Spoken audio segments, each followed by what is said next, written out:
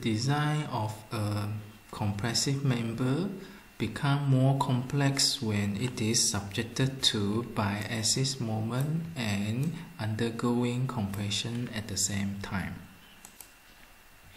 Bi-axial moments means that the member is subjected to moment in the major and the minor axis. Therefore, in principle, the resistance provided by the axial load and the moment at the major axis and the moment in the minor axis are to be taken into considerations. Also, the effect of the buckling, flexural buckling, is to be considered, as well as the lateral torsional buckling of the member also is to be considered. The summations of all these three components are to be less than 1.0. The member must pass both equations to be considered acceptable under such conditions. Also, the factor of safety are also integrated into the equations, and there are different classes to be considered as well,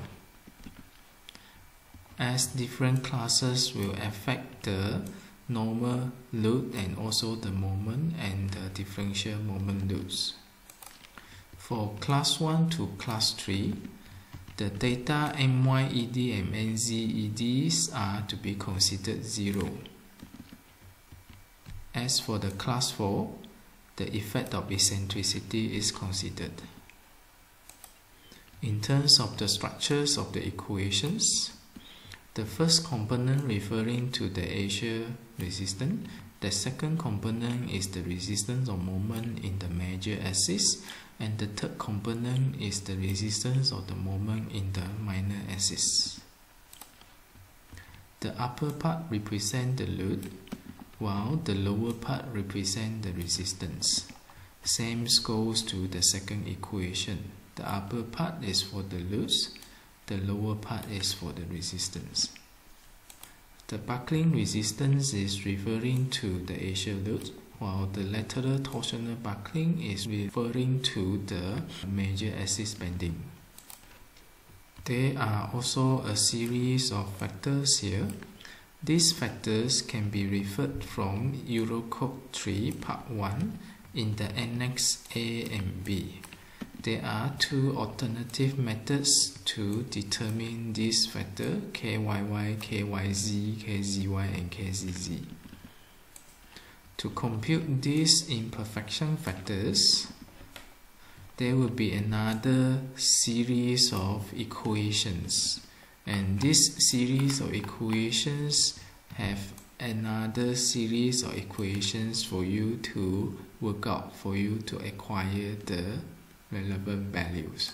You may refer to Annex A and Annex B given in the Eurocode. And because of all this, the calculations for the members become quite complicated.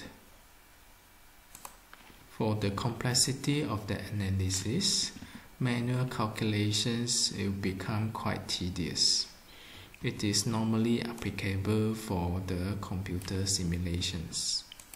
As a designer, we can always try to avoid the biaxial bending on the compression members.